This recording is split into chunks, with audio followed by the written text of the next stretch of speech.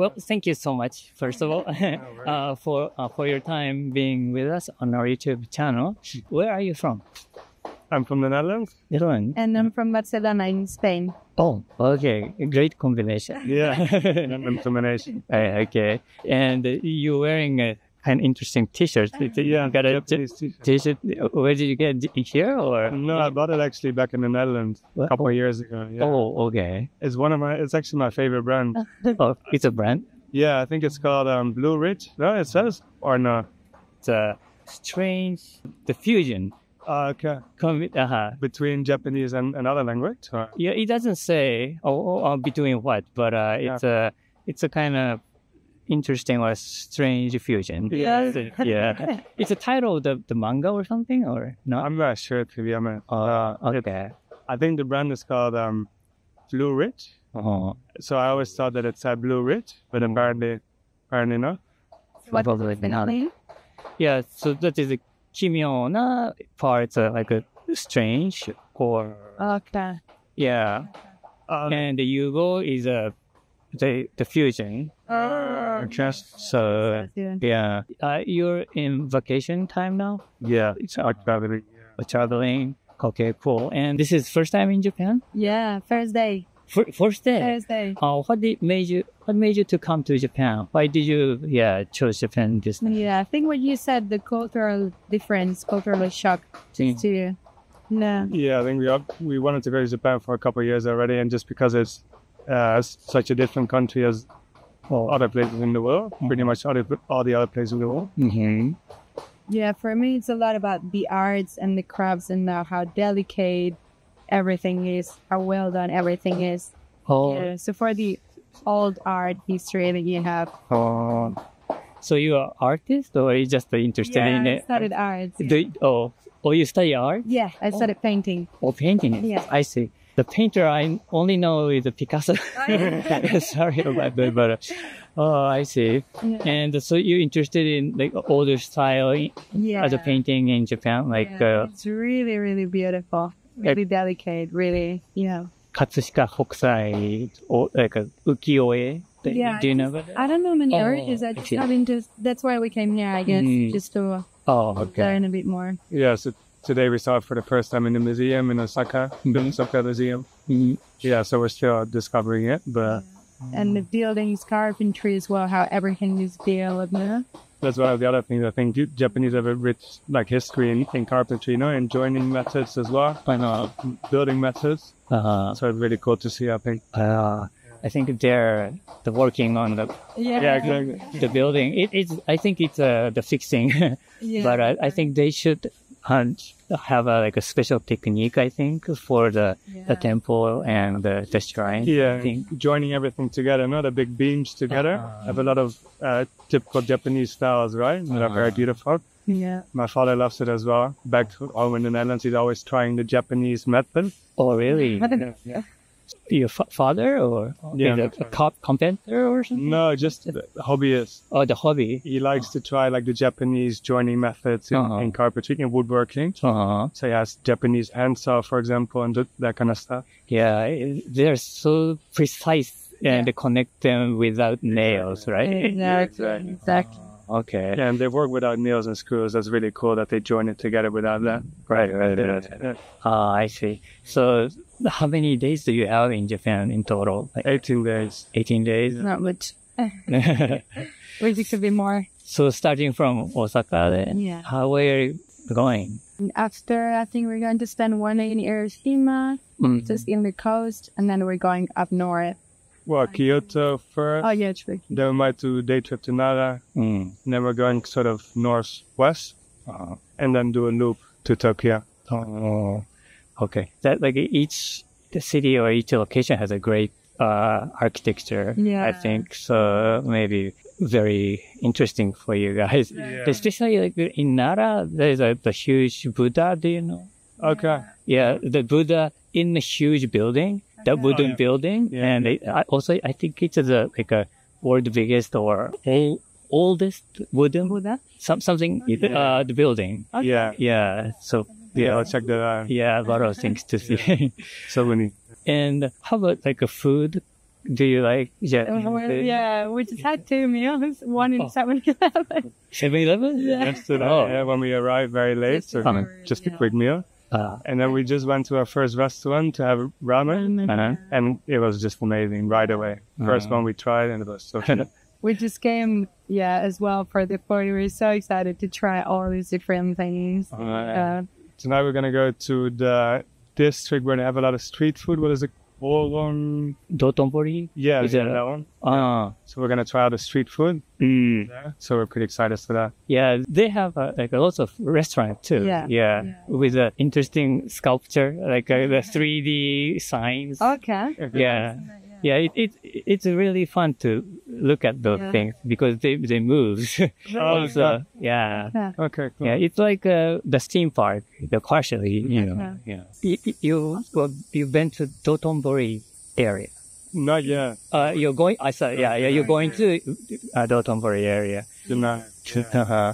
And there is a 3-dimensional sign. So it's not. There are not only a street food. You can also enjoy a regular a restaurant. Yeah. So it's maybe inside of the restaurant or outside? Well, it's like a street, and no cars are allowed. Oh, okay. Yeah. So it's like an arcade without the roof. It's not a wide street, but because many people are. Yeah. And the 3-dimensional signs are from the both sides, and it's very interesting. Yeah. And they kind of allow too, but. And the Japanese eat there as well? Yeah. Yeah. They eat there or inside the restaurants. Okay. And then there is a Kuromon Ichiba, which is a fish market. Yeah. And so that is more like street food, I think. Yeah. It's okay. You've been to other countries too? Yeah, we both traveled around a little bit. We both went to South America independently. We lived in Australia for about 2 years, which is where we met. I've done a little trip in Southeast Asia as well. And then after Australia, we came to New Zealand. And before Australia, we've been to Sri Lanka as well. So may I ask what kind of work do you do in Australia? Yeah, in Australia, I used to work in construction. I see. And I used to do reception and management in the hostel. And you're moving kind of around the world and work. Yeah, that has been what our travels has been so far a little bit, doing, for example, volunteer work in South America, and staying in one place and for a couple of months and then moving to the next place and doing new volunteer work. And in Australia, we've done something similar working in different places and moving around and getting a new job too. We're kind of looking to settle a little bit now. Have one home, not moving so much. But it's kind of fun to move around and work. Yeah. Because if you live somewhere for a couple of months, you see it in a very different way than just visiting for a couple of days. So yeah, we really like that. So do you have any plan to work in Japan? And not, It will be cool. Yeah. It will be very cool, but we don't speak the language at all. Yeah, it's cool. So which a country or which cities are probably good to you guys and comfortable to live in? To settle, you think? All over the world? So far, yeah. I would love to live in Mexico. Mexico. I love Mexico too. You like Mexico? It's nice. And I would say Melbourne has been very good to us. Australia. Yeah, it was very, very good living there, yeah. Which part of Mexico have you been? When about in the south until Mexico City. Yeah, I didn't go to the north. Like a Yucatan area? Yeah. Okay. Yeah, I used to live in Michoacan. Okay. So I love the art too. Yeah. Have you seen the art from there? Yeah, obsessed. Yeah. I loved it. That's why I feel like I want to move there. Okay. Really beautiful. Okay. Well, thank you so much for your time. It was very fun talking to you. And what can we ask you? What is the channel? Right. Thank you so much for your time being on our YouTube channel. Where are you from? So I'm from Russia, but I'm currently living in Switzerland. I see. Which part of Switzerland? Wasserstadt. Is that the German side? It's German side on the north bordering France and Germany. Oh, okay. And this is your vacation time? Yes, that's vacation. So I was on a business trip in Korea and then decided to combine it with visiting Japan because that was my long-term dream to come. Oh, really? So this is the first time then for you? Yes, that's the first time for me. Then how do you like it? I enjoyed pretty much. Oh, yeah? Yeah, because the differences in terms of, the culturally, in terms of the food. Lots of things. Yeah, which I'm really keen on learning. So you said that you were interested in Japan. I wanted to come to Japan for a long time. Then, in which aspect you were so drawn to Japan? So it actually started with more like fashion. Oh, yeah, I was interested in Japanese Americana culture and you mean clothing? Clothing, exactly. Yeah, and that there is some amikaji stores a lot and different thrift stores which started it all. And then when I was a kid, I recall I was playing Shogun Total War, the game. Yeah. Shogun Total War. It was computer game and strategy when you would play for different clans in Edo Empire and when the Tokugawa Shogunate came. Yeah, so wow, it was pretty cool. Yeah, especially all the samurai aesthetics and then also martial arts. Yeah, so that's very cool. So the games you play like Japanese.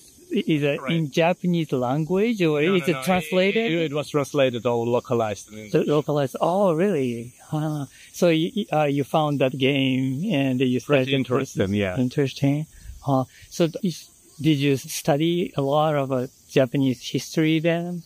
A little. Yeah. So technically at school we wouldn't do a lot. Yeah. So mostly certain part, generally around the samurai culture, the shogunates, and then we would, the huge part we would skip, and then it would only come beginning of 20th century, because I'm originally Russian, and there was, because we are neighbors, quite lots of conflicts around, so as usual between neighbors, so we would be studying the Russian-Japanese wars, then, of course, World War II, and then it would finish because, in the modern history, we wouldn't study a lot.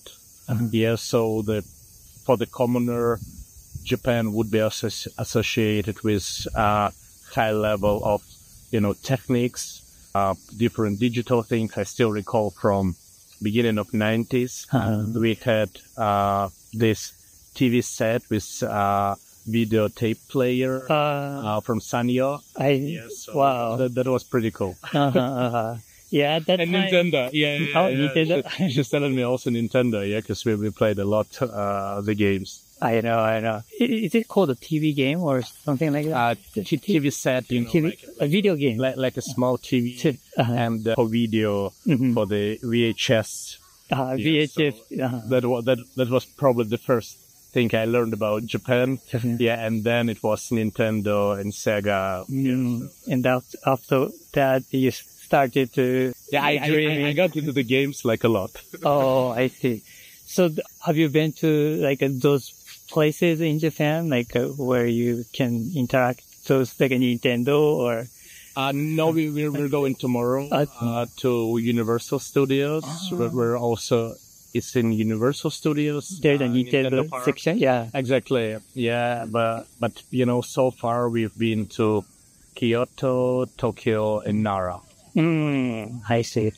But in Tokyo, did you go to Akihabara? It's like a subcultural the city, and there are many like contemporary subcultural things are there. So this would be pretty interesting. Yeah. to tell. Yeah, it's not really historical, so, but maybe you can see many interesting things about Japan there too. Mm. So, how many days do you have in total in Japan? So in total in Japan, I guess it's 12 days. 12 days. And so you're almost finishing then? Your yes, job? so we will be... How many left days? Going tomorrow Universal Studios, then the next day we will go back to Tokyo, and we will spend around 2 or 3 days in Tokyo. So Sunday, Monday, and in the afternoon on Wednesday we're flying. On Tuesday we're flying back. Yeah. And do you travel a lot in the world? Yes. I do mostly European part in the US. Rarely in Eastern Hemisphere. So I've been, apart from Japan, in Korea and in Thailand. So the Thailand, Japan, those are the Asian countries, maybe are the similar or closer at least than European countries. But among those Asian countries, do you think Japanese like culture is a little bit different from other countries? Or? I think to me it would have more respect and more formality. I would say, yeah, because for the Thai culture, I have experienced people being less formal, and you can more casual. You mean more casual? Exactly. Yeah, you can sense it in terms of like the bowing, and how low people would go with it. Yeah, how they would be more or less casual in their conversation. So in Japan, especially for people of elder age, more senior people, you would see that, sometimes they bow, like the way you can, yes, I'm sorry, yeah, that I cannot go the same low, yes. I would say it's pretty much more, I would say, humble and showing more respect to people. Okay. And did you feel any difficulties when you were in Japan so far? No, so technically it's quite easy to navigate. However, it's still big cultural shock. Oh, really? Because we would understand the Cyrillic and Latin letters, but with hieroglyphs, it's very hard. Yeah, especially sometimes when you need to find something on the map, on the Google Maps, etc. This would be totally different. Yeah, and I have also learned around the language that in Japanese people would have, like formal and casual tenses. Yeah, but not like, feminine, masculine, neutral. Yeah, or for example, I, we, he, she. Yeah, so more or less the same. Yeah, so that was also a huge difference. I don't know what other. And a lot of need to have cash with you. Oh, the cash. Exactly. Yeah, because still, we're used a lot to cashless. The card. Yeah, so you actually pay everywhere with card. You can do everything. Here, a lot, especially in the temples. Yeah, you would need to have lots of money with you, especially coins. And also every time you pray, there is a small contribution here. Yeah, so that's pretty interesting. So those things are cashless in your country and Switzerland. Like if you go to if you have a temple, but those places so when you donate things, even in some for the donation, yes, but it's mostly Lutheran and Protestant. Yeah, so they rarely donate, but there is a specific box for this. It's not necessary to do every time, but mostly every cafe, restaurant would have it, the cash machine. Yeah, so you can pay, either you can withdraw the cash, so the ATMs, quite around. However, here it's very convenient. In the convenience stores, you have lots of ATM machines. Sometimes the restrooms are very unusual. Yeah. Especially also with the height, and you need to stand really close to it. Yeah, so, and the toilet paper, significantly thinner.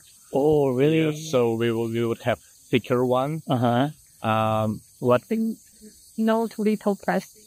Very little trash bins. Right. Yeah. But what kind of like a thing would you like to bring back to your country? Like a souvenir or any mentality? Anything you? Oh, so because it started with clothes, and I already bought some. Oh, okay. Yeah, but a part of it in terms of mentality, I would say the humbleness. Because people are very humble and give a lot of respect to other people. Yeah, so this is something I would definitely, bring back and try to apply in my daily life. Yeah, also I bought some souvenirs, like, Walking on the street. And no smoking on the streets. That's fantastic. Yeah, that you have a specifically dedicated area for the smokers, where they can enjoy while not bothering other people. Yeah, that's fantastic. Because like when we lived on the streets, you would have a lot of people, smoking almost in your face, etc. Walking and smoking. Yeah, so in Switzerland, it's still you can't smoke anywhere. Exactly. Yeah, that's still pretty big issue. Even on the platform, on the train, you can still smoke, which is quite uncomfortable for other people waiting. Yeah. But something which, bothers me here versus Switzerland is cyclists. So in Switzerland, people would be cycling exactly on the cycling line. And here I haven't seen this in Osaka, but in Kyoto, in Tokyo, you would see a lot of, cycling lanes. But people would still cycle on pedestrian side, on the sidewalk. Yeah, and sometimes it's very uncomfortable because lots of people, and they really need to maneuver.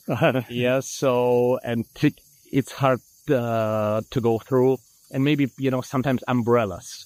People don't pay attention and they do not try to maneuver their umbrellas. Yeah, and given that in summer, it's either super hot or super wet and rainy. Yeah, you would definitely have the umbrella, but you try to avoid other people, but some other people would be just, going through. So it's... Yeah, I still Japanese people they're concerned about the bicyclist. Yes. Yeah, but it's very difficult to ride because there's no specific lane in a certain areas. Yeah. So, but at least the cyclists should go slower, I think. Yeah. Also, sometimes when they turn, you go, they turn, and it's quite hard to maneuver with them and get away from their way. All right. Thank you so much for your time. No, thank you. I appreciate it. Arigatou gozaimasu. Thank you so much for your time being with us on our YouTube channel. First of all, where are you from? I'm from France. France. Which part? Paris or? I study in Paris, yeah. Oh, okay. My family live in Marseille. Oh, from the south. Yeah. You're a university student? Yeah. May I ask, what is your major? Engineering. Oh, engineering. Yeah. Oh, okay. Oh, civil engineering. Yeah. Oh, I see. Interesting. So this is your vacation, like a holiday? I have an internship in the Tokyo University. Tokyo University? Oh. I have an internship. Oh, I see. So basically you're working. You're going to work? Internship? I'm working, actually. In the university? Yes. As an assistant professor? Yes. Or something like that? I work with a searcher. Searcher. Yes. So, and I work in a lab and I make simulations in ordinatory to his studies. So simulation for a disaster kind of thing. So it's simulations because the name of the professor is Sato Toro, and so he try on for the climate change to retire CO2 from the atmosphere. So we work on that.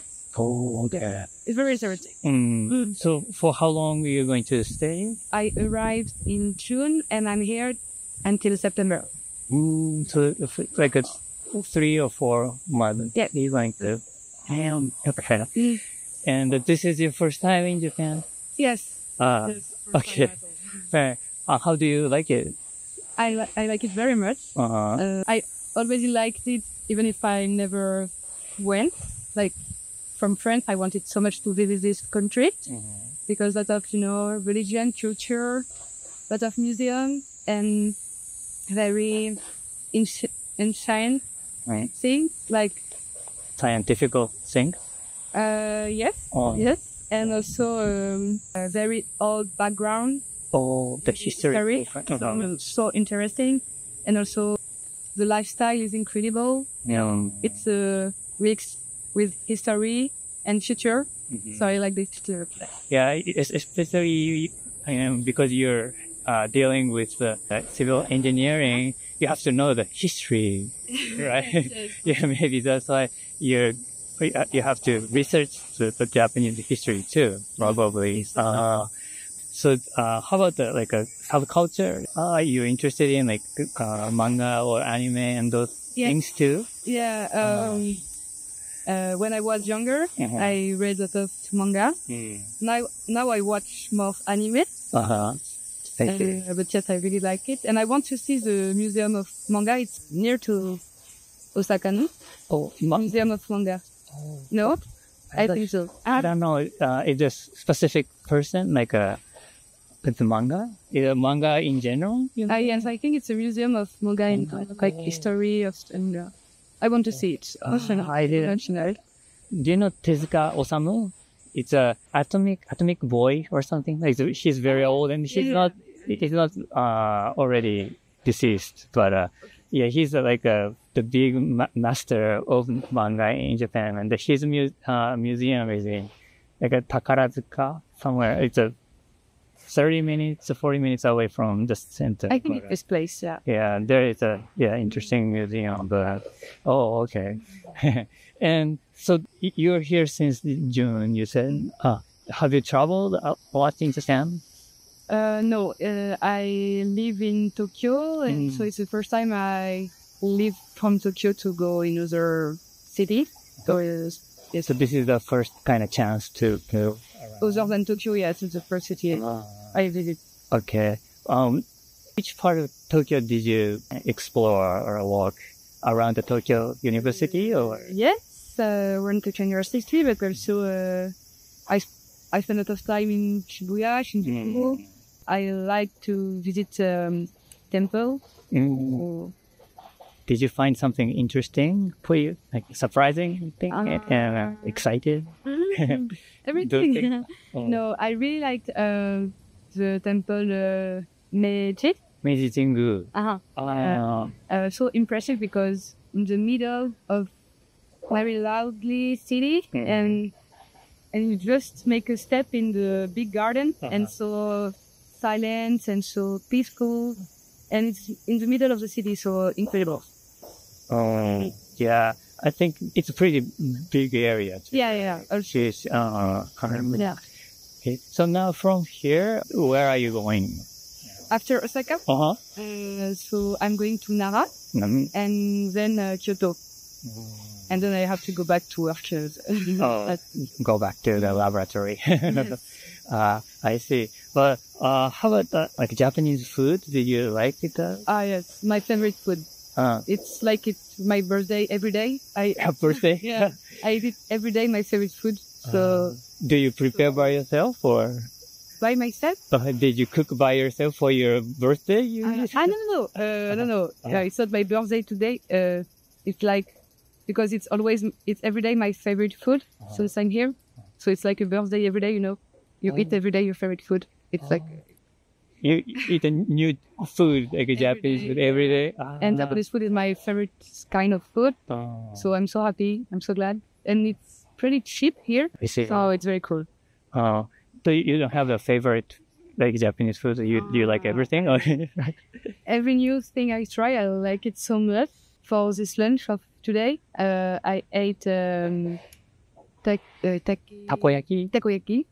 So good. Really good. I see. But I love, curry, ramen, everything. So, have you ever been to other country?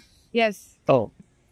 Before this internship, I was in Mexico City for an exchange. Oh, cool. And Teotihuacan and stuff. Yes, those are it's great pyramid. Yeah. Can you go up there, or it's prohibited already? Before you can, yes. But now you can't. You can, yeah. Because since COVID, they stopped everything. Yeah, when I went there, I could. It's like a couple of decades ago. Okay. Yeah, I could. Yeah, climb down. Yeah, so cool. I see. So you went to Mexico and other city and the country? I think I visited of Mexico. Not only Mexico City. I went in Yucatan. I went in California, Oaxaca. Yes. How about Guadalajara? Guadalajara, yes, I went. Very for a lot of students. But so cool city.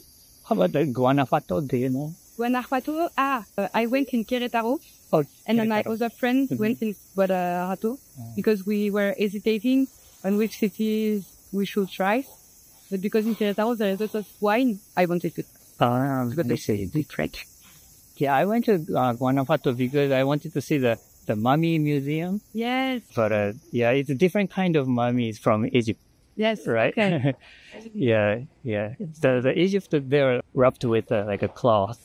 But okay. The Mexico, the Guanajuato, the mummies are, it's just buried, I think. So it looks different. But anyways, so how about the like Asian countries? Have you been? I went in Malaysia. That's Seoul. Okay, so the comparing with like those countries you've been, yeah. What do you think the strong characteristics of Japan? I don't think that. I don't know if that will make sense, but to me, Japan is very clear and clean. Like, for example, clothes of people. The clothes? Yes, are simple and comfortable. You know? Oh, simple and comfortable. Oh.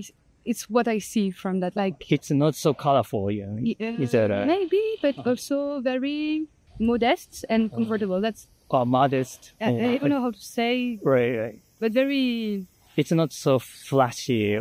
Always very chic. Yes, chic and comfortable. And I think it's the same in the city, like the urban way, building and streets are always clean and comfortable to work.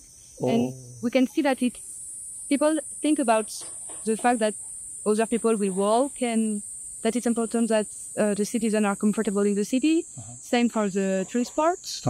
Everywhere is very comfortable and simple, except for temples. Lot of details. But in the other, it's always very simple and clear and fun and everything. Wow, interesting perspective and interesting comparison, like between the clothes the people wear and the streets and. Because I went in Mexico just months ago, so I can compare very easily. Yeah. I see. Okay. Well, thank you so much for your time.